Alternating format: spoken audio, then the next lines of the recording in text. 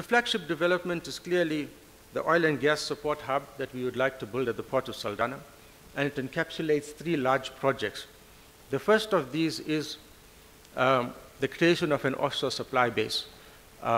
It's marked on your slides as OSSB, and that offshore supply base is a facility that is meant to service the offshore oil and gas exploration facilities out in the Atlantic. The services in this facility are going to include a range of aspects such as the supply of those vessels, any kind of fabrication that needs to be done and taken through to those vessels, things like crew change.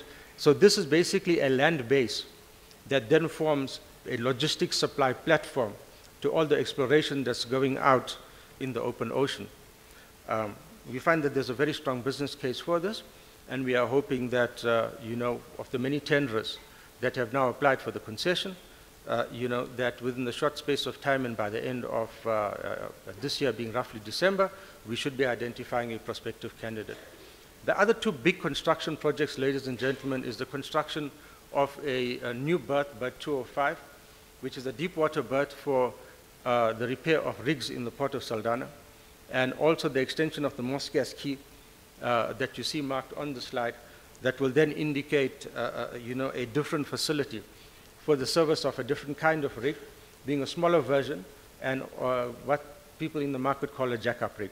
In order for us to attract a suitable investor into this area, we would want to get somebody who would be a first mover in this area.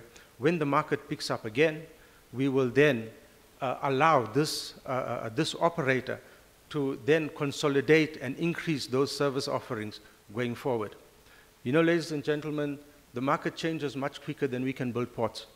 And as a result, we are hoping that the prize for the first taker is going to be that flexibility that we afford in terms of risk.